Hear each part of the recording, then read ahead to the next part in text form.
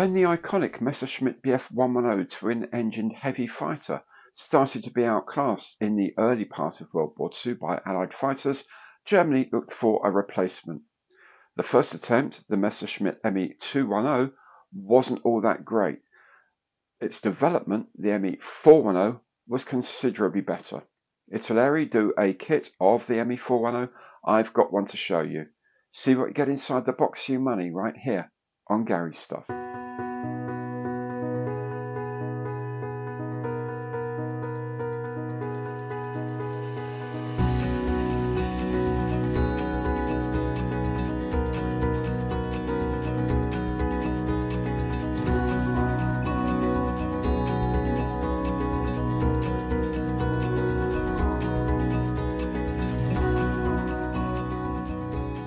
Hi there, I'm Gary. Welcome to my channel. Welcome back if you've been here before. Today, I'm looking inside the box of the Me-410 Hornisse or Hornet fighter in 1/72nd scale from Italeri. Now, if you're thinking about getting one of these, want to know what's inside, this is very much the video for you.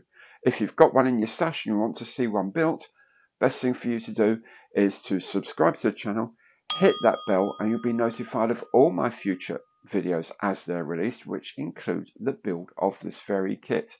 And of course, anything you see on the channel that you like, please do give it the imperial thumbs up on the like button below, because every like counts. If you'd like to make a more concrete contribution to the channel, you can do that through super thanks, by becoming a channel member, or by using any of my online partner programs.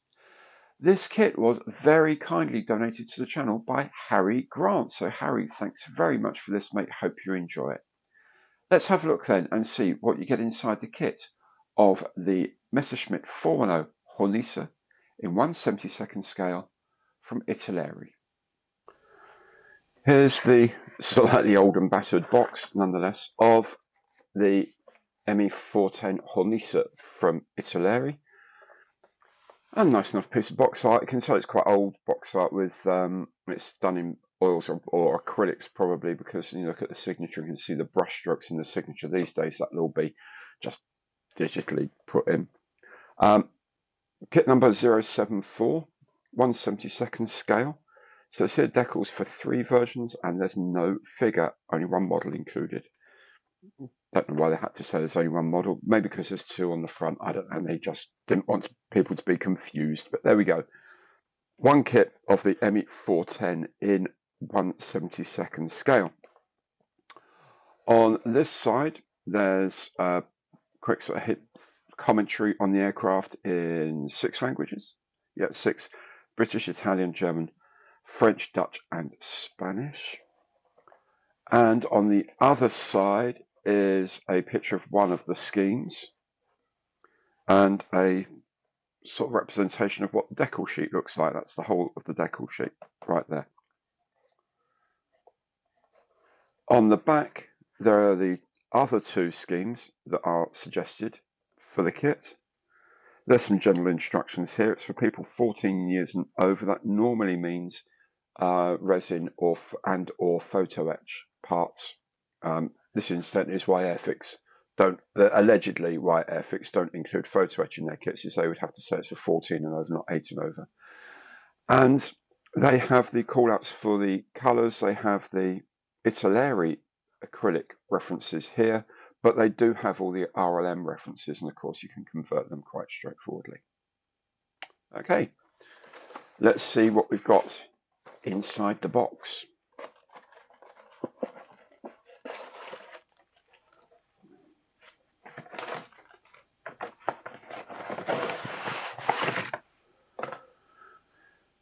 Right, here we have the instruction sheet. Have a look at that later. We have the bag of the parts. It looks like 2 grey plastic sprues and 1 clear plastic sprue we'll have a look at later. There's that aforementioned decal sheet, and I do have a masking set that I've purchased separately for this, because that's what I do these days, because I spray things. So let's have a look at those in more detail. So this is frame A, the fuselage halves, cockpit tubs and details, seats, propellers, prop boss, undercarriage, and wheels. There's a lot on each of these frames because there's only 2 of them. But there we go. That's frame A anyway. And frame B basically is everything else. So wing, top and bottom, the tailplanes, horizontal stabilizers, engine nacelles, bottom of the bomb bay if you're not having an open bomb bay. One of the aircraft, I'm not having an open bomb bay on my one, and a few bits and pieces of weaponry as well. But otherwise, mainly the wings. Frame C is the transparency. You can see here that the main cockpit frame comes in 2 pieces. I'm going to hazard a guess, that's because to mold it in one piece would have needed a different type of mold, one with a slide frame on it. So that becomes a lot more expensive, a lot more tricky. So that's going to be interesting to put all that together. Windshield and a couple other bits and pieces as well. We have a look at some of the molding here. There's bits and pieces of flash around here for us to get rid of. Nothing that looks too terrible though. They have molded in these aerials at the bottom, and that kind of causes problems. Sometimes they can very easily get broken, but we'll see. We'll do our very best not to break them. The mold lines are, they're okay. They're not too big. They're not too deep. There's not much sort of detail in some of these. I'm sure these have some sort of riveting around them, and you know what? I'm not going to be doing that myself. I'm going to just build it pretty much as it is. But it's okay. It's nice enough. It'll take some detailing. That's fine. Yeah, it's not in bad shape at all. This was a 1999 tool originally that was then subsequently re-released, so it's actually not doing too bad. The cockpit interior, I can't remember off the top of my head if we get instruments in here. I don't think we do in the kit, so I can. These are tall enough to be brush painted over, which will be fantastic. Just pick them up just for a bit of visibility, and likewise this radio block at the back here, we can go over those with some brush painting and highlighting, and that will be fine. Those will work grand. Rest of the parts, yeah, they seem okay actually. The mouldings look clean enough. These feed gates on the wheels are quite big, so we'll have to lose those, sand those down. But nothing major. The undercarriage parts look very clean indeed, actually. Not a trouble at all with them. Very good. Likewise on the wings, nowadays there'd be a lot more rivet detail around here, and all these panels, and these panels would have fasteners on them and stuff like that, but it's not the end of the world. This is a relatively straightforward kit, which is why I'm building it. This is the radiator exhaust here. The ailerons are built in, so this is like a one-piece wing.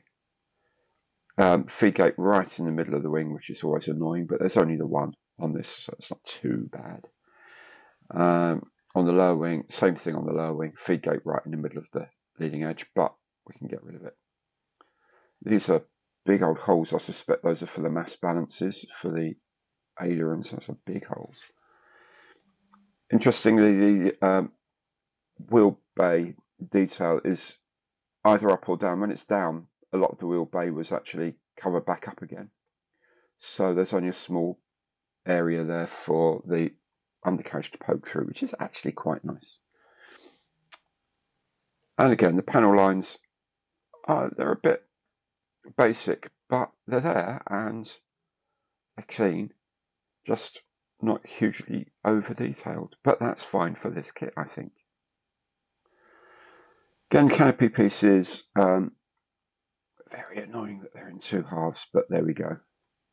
I've done another kit recently where the canopy parts are in 2 halves, and it was terrible. It was a real pain. Anyway, we're hoping this is better. One thing I should point out, remember this is a 1999 kit. It does have the polystyrene recycling symbol. In the UK now, there would be a 6 there because polystyrene is a class 6 plastic. But even in 1999, Italeri were pointing out actually polystyrene is recyclable. That's pretty cool, actually. That's pretty good. It's the windshield. And there are a lot of canopy parts, so a lot of bits to the canopy. So unless you're really good at masking or post-painting canopies, I really strongly suggest a mask set for it. But the plastic is clear. There's no, can't see any bubbles in the actual frame. Maybe a tiny one there, which is good because if there's bubbles in it, that suggests there may be a bit of flow issue or something like that, because this is pure polystyrene. There's no flow additives and things like that into this. So this is a good test of how good the plastic actually is. And there are no air bubbles in the feed frame. That's very, very good. The instruction leaflet is fairly basic, no, just black and white print. No reason why you necessarily need more than that. The information that's on the side of the box is repeated here as well, just in case you want to know. There's a frame map here, which is excellent, and the paint callouts here are just in the actual proper names, the RLM names, an FS reference, and the Italeri's own paint. If you want to know more than that, then I'm afraid you're going to have to go and have a look online. But to be fair, RLM2 grey is easy to go flat black, flat white, gunmetal, rust, Euro 1 dark green. I'm not sure what that is, but we can pretty much find that out, and it's not going to be anything terrible, and silver. So there's not a lot of difficulty in getting these colours. And the rest are absolutely standard Luftwaffe colours that are very easily obtainable. The instructions themselves are, yeah, they're fine. They're basic, but then it's a very basic kit. But they are clear, which is a good thing. There are occasionally different versions of the aircraft that need different things. Holes that need to be drilled here if you're putting on the rocket packs or the things like that underneath fuel tanks or whatever, go on there. There's not a lot to this kit, to be perfectly honest, and I'm quite happy about that because I can do with a kit that's not too complex. If you are doing the interior bomb bay, there's a collection of bombs as well that we can use. As I said, I'm not doing that. So I might put these rockets on underneath though, because they look pretty groovy. Because I'm doing version B. There are the paint schemes here. This are pretty straightforward. Flat black, the RLM 70 black green, dark green RLM 71, and light blue RLM 65. These are all very standard paints. If you do any kind of Luftwaffe work, you will probably have these already, and they're easy to get from all the paint manufacturers. Really straightforward.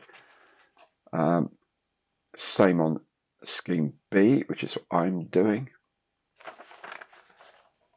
And scheme C has some slightly different. There's grey-green RLM 74, there's grey-violet RLM 75, and light blue RLM 76.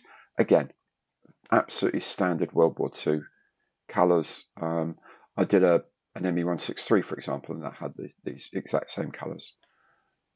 And that's got the mottling on the camouflage, which a lot of people like to do as well. So 3 very straightforward, simple schemes.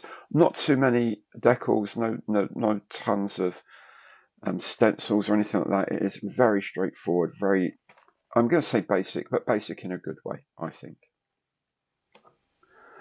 Then there's the decal sheet printed in Italy by Buchinasso.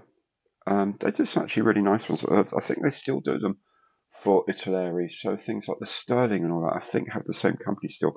They're nice enough decals. They're not up to the standard of someone like Cartograph, if I'm being honest. And these are probably 1990s, late 1990s. I don't imagine they had them redesigned and reprinted for a second production run. But anyway, German crosses, simple, basic sets of stencils there, and then individual ones for the A, B, and C versions. The A version has the spiral on the spinner. That's there as a decal as well. Yep, very simple, very straightforward, really should not take long to do. And then finally, if we have a look with our standard yardstick, the 0.5mm propelling pencil lead, you can see they're okay. They're not readable, but then they probably wouldn't be by most manufacturers that are quite that size. It's had sort of a suggestion that the registration is not absolutely perfect, with that red cross being slightly off center and also the white here being slightly off center. I think they've done the colors here by white base and then overprinting, and I suspect it's the red channel that's off, because that really should be a bit more central. The black channel looks kind of okay, the yellow channel looks alright. It looks like the red channel here is very slightly off. Unfortunately, there's very, very little in red on here, so that's not a major issue.